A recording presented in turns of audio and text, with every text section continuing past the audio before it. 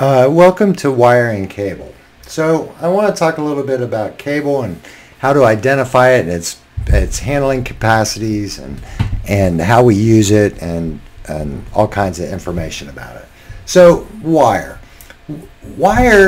Most people just say wire and they mean anything that carries electricity. And that's not really true, right? Wire only has a single conductor.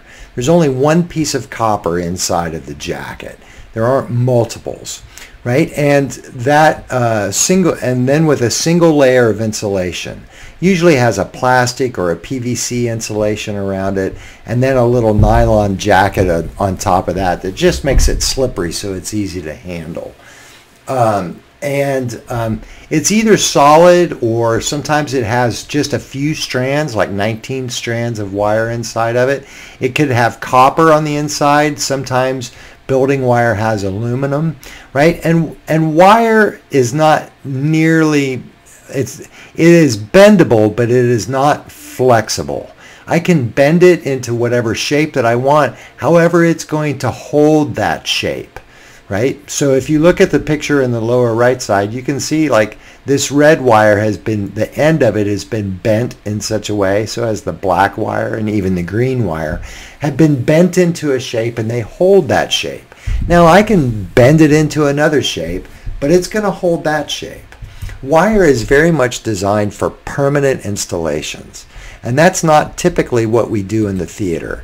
In the theater, we do temporary installations.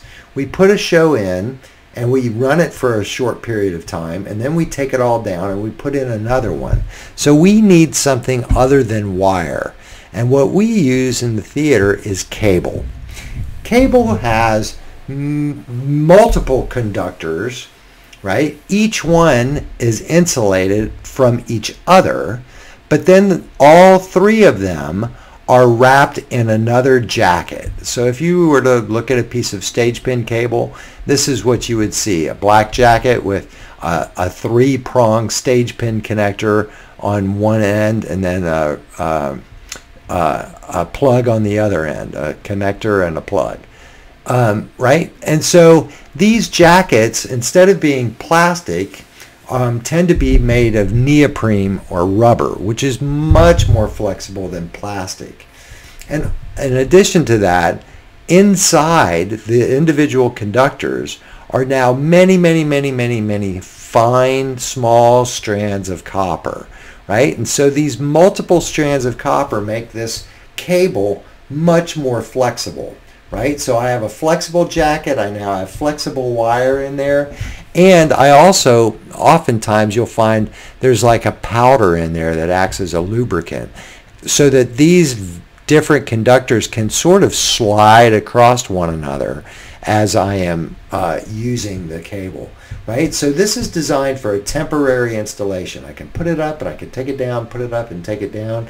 And all sorts of cable does that. Microphone cable, extension cable, stage pin cable, right? So the difference between cable and wire is that cable has multiple conductors and is flexible, versus wire, which has a single conductor and often is not very flexible.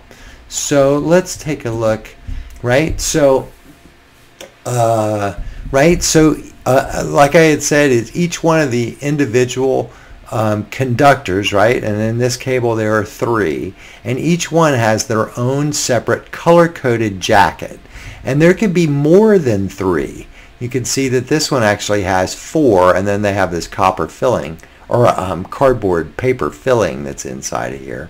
But I have a green wire, a black wire, and a white wire, which I would expect, but then also a red wire, right? And so the jacket has very specific properties, and the individual installation all have very specific properties. And we'll talk about the properties of cable here in our next little short video.